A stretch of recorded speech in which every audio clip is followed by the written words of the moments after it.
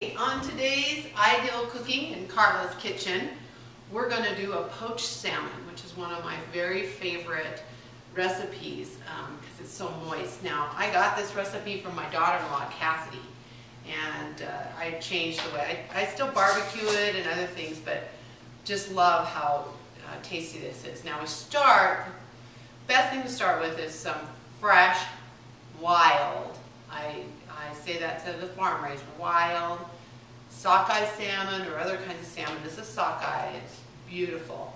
And I'm cutting this in 6-ounce pieces. The thing with your program is you need to know, that's not cutting very easy. You need to know your size portion. So I take this piece and it should cut up in some very nice 6-ounce pieces. So I'm going to take that, put it here, and of course this last one is thinner, so it'll be a little bigger than the others. Okay, and I think the same secret to salmon is my halibut is I don't overcook it, undercook it a little.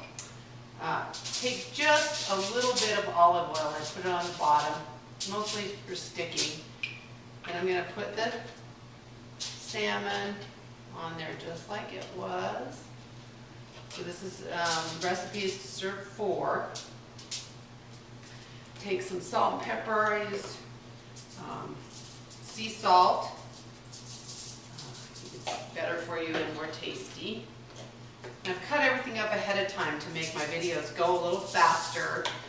YouTube, they are an issue with YouTube that I take a little longer. Okay. So I'm just going to dab a little bit of olive oil on the top of this. Not much. This recipe isn't even really a teaspoon of olive oil by the time you get done. And then I'm going to squeeze some lemon juice. So that's a 1/4 of a lemon on the top of it. And then I've cut up some fresh dill. You can use your favorite seasoning. I like dill with my salmon. So I've chopped it up. Comes in like this container. I've chopped it up already. Put that over the top of it.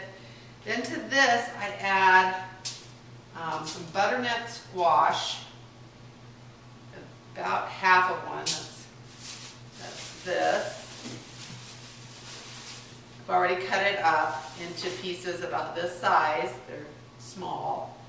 And this is what provides the moisture, is the veggies I'm going to add to this.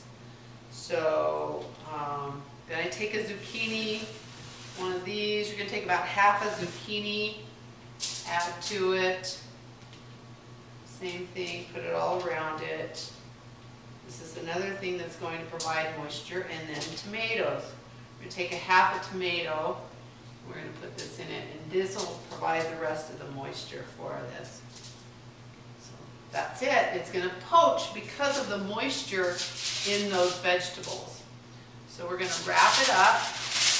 I cook this at a high temperature too, 425, and in 15 to 20 minutes it's going to be perfect. So I'll pull it out in 15-20 minutes and I'll show you how it looks when it's done.